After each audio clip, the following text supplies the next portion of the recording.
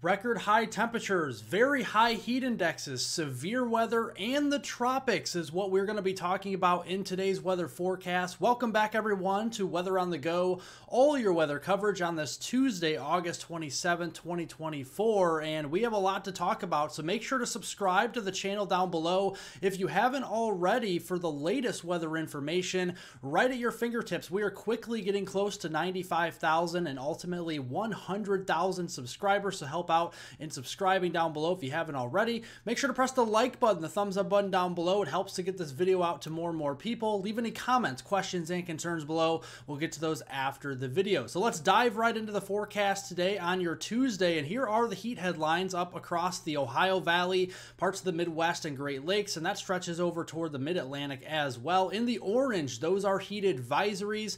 In the magenta shaded color, those are excessive heat warnings into the metropolitan areas of Madison, Wisconsin, Milwaukee, into Chicago, into areas of Peoria, Illinois, and then back into the Davenport Quad Cities region as we do go through the Tuesday time frame.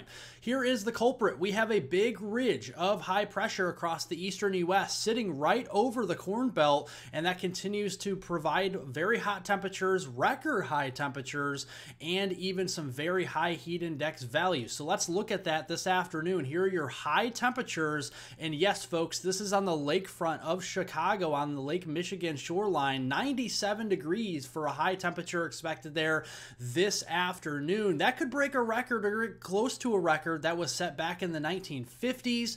90 here into the lakefront of Milwaukee, 91 in Green Bay, 98 in St. Louis, and 98 back there in the Kansas City region this afternoon for expected highs. Now, what makes it very uncomfortable and dangerous out there with the heat is those dew point temperatures. The higher they are, the more moisture there is in the environment. And as you walk outside, this is what you call air you can wear. You can see dew points in the middle, upper 70s, even locally 80-degree dew points in this region here as the corn crop, the evapotranspiration back into the atmosphere with all the moisture out there. And you can see that provides our heat indexes back into the 105, 110, 115 degree Fahrenheit range across Chicago, Rockford, Illinois, back down into Galesburg, into Western Illinois, into the St. Louis area, all the way back here into portions of Jefferson City, Missouri, and Kansas City this afternoon. So make sure to stay hydrated out there. Make sure to take frequent breaks in an air-conditioned building here, especially if you do venture outdoors or work outdoors this afternoon. And here are the tips that you can follow. Heat exhaustion, this is the symptoms here. Dizziness, thirsty, heavy sweating, nausea, and weakness.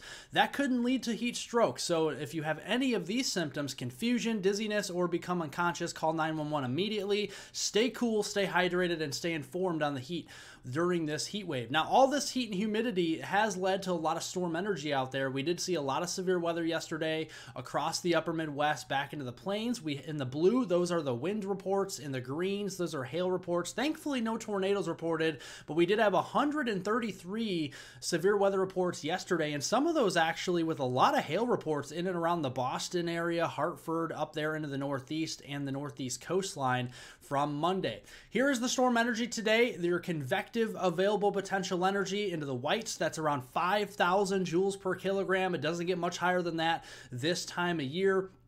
And so the Storm Prediction Center's day one outlook here for today does have that level 2 out of 5 slight risk of severe weather stretching from portions of Lake Erie back there through portions of Lake Michigan. So Michigan, northern Ohio, parts of northern Indiana, Wisconsin, Illinois, especially northern and central Illinois, into eastern and southeastern Iowa, and extreme northeastern portions of Missouri. We have that slight risk, and then that marginal level 1 out of 5 extending back into Nebraska, Kansas, Missouri, and southwestern Iowa. And the biggest threats today will be driven by 60-mile-per-hour wind gusts or greater, quarter-size hail or greater, and the potential for some tornadoes. The tornado threat is low, but there still is a non-zero chance of a tornado. This is a 2% within a 25-mile radius of Michigan into eastern Wisconsin and northeast Illinois. So we'll be watching that from Green Bay down to Milwaukee there, the Rockford area over there toward Waukegan, and then getting into Grand Rapids, Kalamazoo, all the way over here toward Detroit and Lansing as we do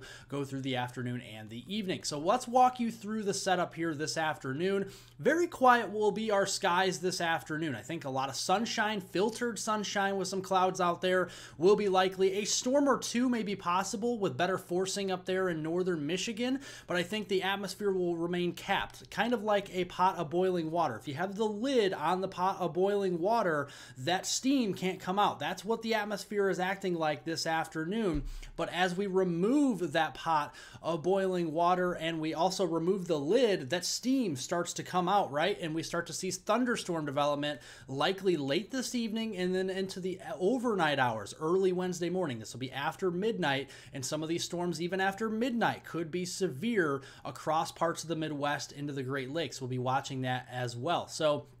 And then as we go into Wednesday, that severe weather threat shifts a little bit further to the east, into the Ohio Valley, into the Mid-Atlantic here, into places like Ohio, Pennsylvania, including the Poconos region there, into northern West Virginia, Maryland, New Jersey, and Delaware. We'll be keeping an eye on severe weather there. And then another system coming in across the northern plains we'll have to watch, a level 2 out of 5 in the yellow, slight risk, and a marginal risk surrounding that, level 1 out of 5 in the Dakotas and northwest Minnesota on Wednesday. That'll dive a little bit further south and east on Thursday to a marginal risk. And we have a marginal risk over here into the southeast coast, like the Carolinas, southern Virginia on Thursday. Here are the rainfall amounts going through the end of August through Saturday, August 31st. You can see the heaviest rains in the upper Mississippi Valley region. So all this water is going to be traveling down the Mississippi River. So some elevated river levels will be possible later on in the week across portions there of St. Louis, for example, maybe the Memphis area, and then down there toward portions of Mississippi as we get closer toward the Labor Day weekend. A lot of heavy rain, though, from Houston over towards portions of New Orleans. A couple inches there will be possible, and very dry, bone dry out west through the rest of the month. Let's talk about this new system because it's going to drive a very strong cold front across the contiguous United States here on Wednesday. This is tomorrow. You can see that system occluding and starting to develop across portions of the Rockies. And then this will swing a very strong cold front with an occluding low pressure system up there in Manitoba, Ontario, Canada, and the southern central Canadian prairies on Friday. And this will scour out a lot of the humidity, a lot of the heat that we have here. So it's going to be a short lived. So today is the worst of it. Then as we go into Wednesday, tomorrow afternoon, we still see the heat out here. It's going to be hot. Make no mistake about it. Back into the 80s, back into the 90s, and triple-digit heat index values. Thursday gets a little bit cooler. Yes, we still have 80s and 90s, but here comes that cold front. And then Friday, for any Friday night football games that you guys have to attend out there, the upper Midwest or the northern U.S. in general looks absolutely gorgeous with temperatures in the 70s, low humidity. Yes, still very hot, 80s and 90s, but that cold front is on the way. And here's a reinforcing shot of cold air. We have a second cold front dropping out of Canada with a true Canadian high pressure system right over the international border there between Saskatchewan and the Dakotas. And you can see that on Sunday dropping south and east, and that will lead to some wonderful temperatures for Labor Day weekend. So let's look here on Saturday, August 31st. Yes, we're still seeing near normal or leaning above normal temperatures across the east. Watch as we go into Sunday. There goes that below normal temperature anomalies that could be 20 degrees below normal, by the way, in some of these areas. And then that will dive all the way south. And again, 20 degrees below normal for this time of year as we go into Labor Day itself next Monday, September 2nd. And then while at the same time, the Pacific Northwest and Western Canada will be warming up with temperatures up to 25 degrees above normal over there. And that will continue even a week from today into Tuesday, September 3rd. Some of that heat may take a run at the Western Plains and the Rockies. We'll have to keep an eye on that as we go into a week from today. Precipitation over Labor Day weekend from Saturday, August 31st through Labor Day Monday, September 2nd. Looks like we're setting up for some heavy rain across Texas, including West Texas, an area that's been very dry as of recent with significant drought developing. That will be some good news to get some moisture, hopefully spread out over these 3 days that we do have this weekend.